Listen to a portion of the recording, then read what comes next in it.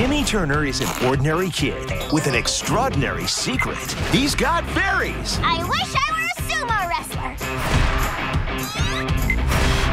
I'm wearing a diaper. It's so practical. And life is perfect. But in brand new Fairly Odd episodes... Surprise, Timmy Turner! Your fairies are no longer all yours! What? Seriously, what? I wasn't listening. You have to share your fairies with another fairy god kid. It's Chloe!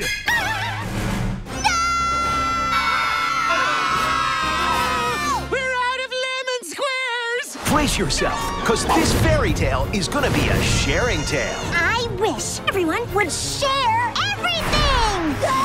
I just got the urge to share my chainsaw. Thanks! Come on!